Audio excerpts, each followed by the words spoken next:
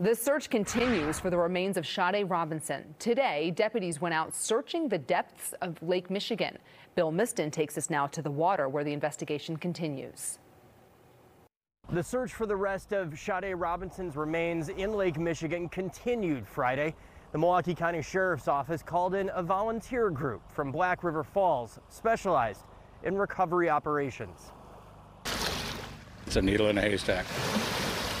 Just trying to figure out, what we could see in there and if there's anything in there. That's the big thing with this case, is not 100% sure that where the rest of the stuff's at. Keith Cormican, another volunteer with Bruce's Legacy and a sheriff's deputy, spent hours just offshore from Warnemont Park, first using towable sonar. I was really hoping that it was going to be a lot sandier. But the rocky shallows didn't give them a clear picture. This is the sonar right here.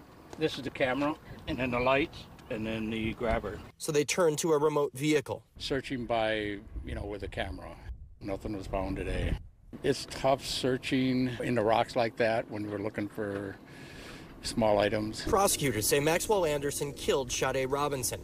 Her severed leg was first found in the area on April 2nd, and the torso and arm, believed to be Robinson's, were found Thursday morning, washed up along a remote portion of beach in South Milwaukee. The group is named after Bruce Cormican, Keith's brother, a firefighter who died after a water rescue years ago. Keith runs the search and rescue organization in his brother's memory, but after several hours, the group packed up and pulled out. This case is just horrible. I just can't even imagine the family having to deal with what they've had to deal with. We tend to try to drive harder to help them find everything they need. The worst part is not being able to find what we're looking for. But says they're ready to come back if and when they get the call.